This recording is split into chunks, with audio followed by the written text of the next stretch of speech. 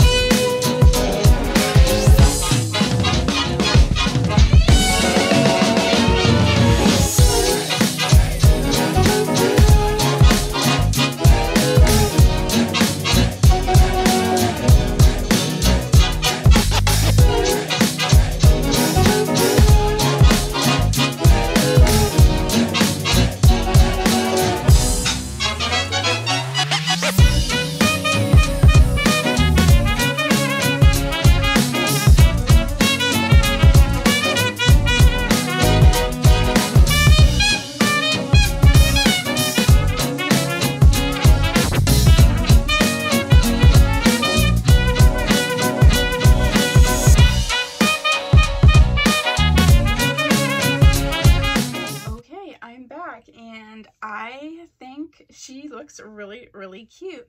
I used my travel steamer to sort of straighten out a little bit in places and just loosen up the curl a little bit, bring down the permatease.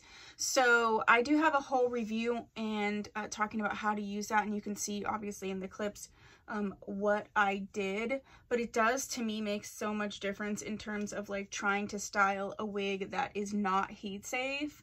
Overall, I think this is really a cute wig. The color is beautiful. It's really comfortable. I think this is just like a cute little sassy style. It just needed to be taken down just a little bit. I tucked a little bit behind the ears. but I think it's cute. You could even maybe use the steamer to just let these curls down just a little bit more, and it would just like take it to that next level. Oh my gosh, yes. This is, I'm sorry, this is cute. This is cute. I was skeptical at first, but yeah, this one is cute. Let's look at her from the back. Why do I always channel share? Sell a couple bottles of Dr. Good. Cause I love her. Oh yeah. So cute. I really like this. And I also feel like you could gather this and sort of clip it up and it would just look like a little bit of a something.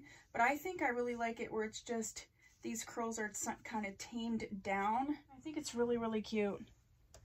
I just think it needed to be like toned down just a little bit in terms of the volume. I'm not hating this at all. This is what I have for you for new striking. If you have this wig and you have some thoughts, please put that down below. Thank you so much to the Wig Company for partnering with me again, because, you know, we're doing collabs, and I've been collabing with them for quite a while. I'll leave the full Wig Company playlist down below so you can see all the wigs that I have reviewed from them. If there's one that isn't in there that we'd like to see, go ahead and put that down below. If you haven't subscribed, please do so. If you have, thanks so much. I'll see you in my next video. Bye.